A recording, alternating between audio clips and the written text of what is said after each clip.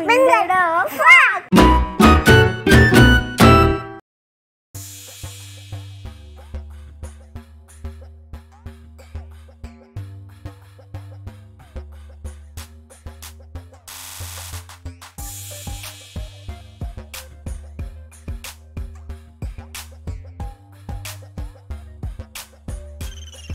Why are rain clouds dark gray in color when water droplets are actually colorless? Find out the answer during the course of this video.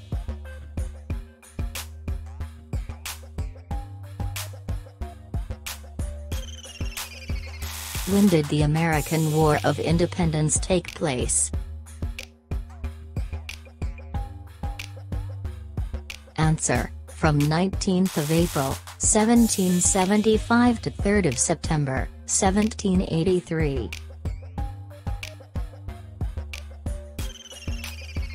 The American War of Independence, also known as the American Revolutionary War, arose from growing tensions between residents of Great Britain's 13 North American colonies and the colonial government, which represented the British Crown.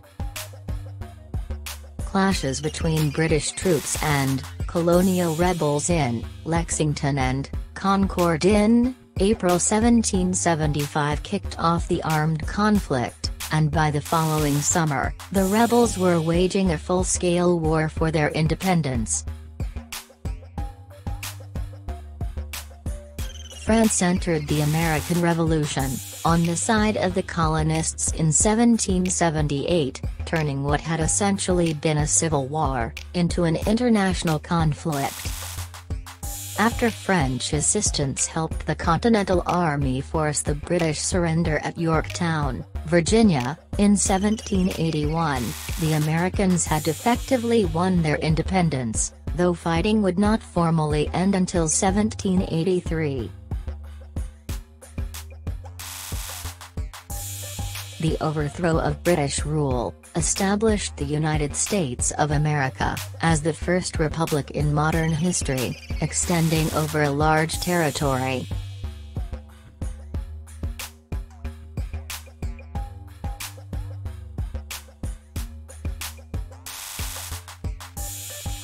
How much time does sun rays take to reach Earth?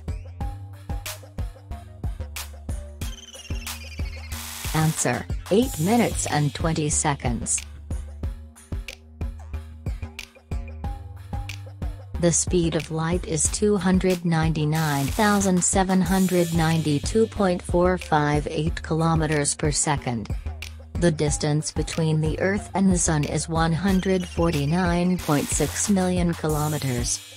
Thus, the scientists calculate that the average time it takes for light to reach the Earth from the Sun is 8 minutes and 20 seconds. However, this time is variable because the Earth is constantly orbiting the Sun on a course which is elliptical, that is uneven. It can be between 147 million to 152 million kilometers away from the Sun at any time. When closest to the Sun, sunlight only takes 8 minutes 10 seconds to reach Earth. And when at the most distant point, it takes 8 minutes 27 seconds for sunlight to make the journey. But interestingly, those traveling photons, that is light radiations, are much older than 8 minutes. They were made thousands of years ago inside the Sun itself. They are made via fusion reactions right at the Sun's core and very slowly work their way out.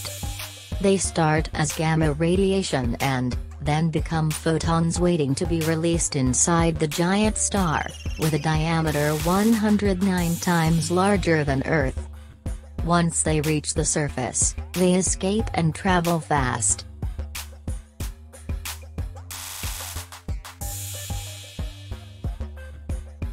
Which is the largest and the deepest ocean in the world?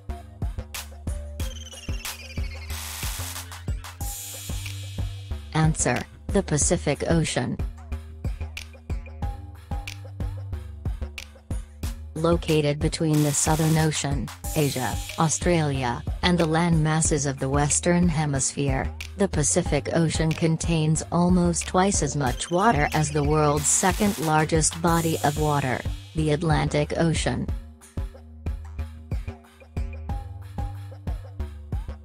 Besides being the biggest water body, the Pacific is also the oldest of the existing ocean basins. Its oldest rocks have been dated to about 200 million years ago, according to the National Oceanic and Atmospheric Administration's National Ocean Service. The deepest part of the ocean is called the Challenger Deep, and is located beneath the western Pacific Ocean, in the southern end of the Mariana Trench, which runs several hundred kilometers southwest of the U.S. territorial island of Guam. Challenger Deep is approximately 36,200 feet, that is 11,035 meters, deep. It is named after the HMS Challenger, whose crew first sounded the depths of the trench in 1875.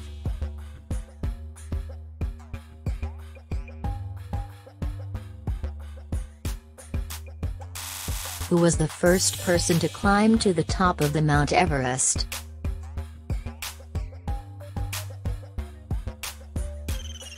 Answer: Edmund Hillary and Tenzing Norgay.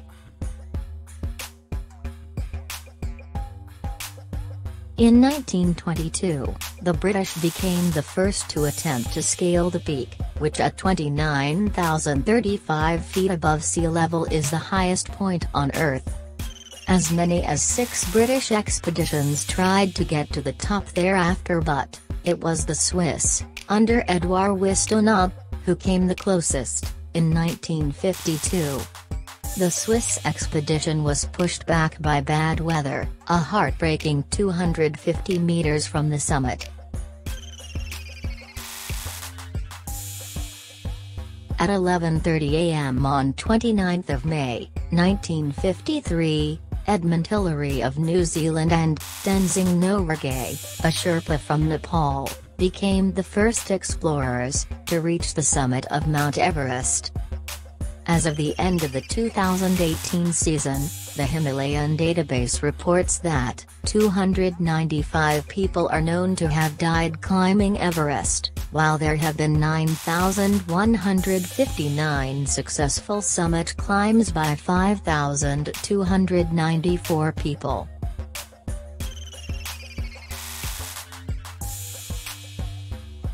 Now back to the question number 1.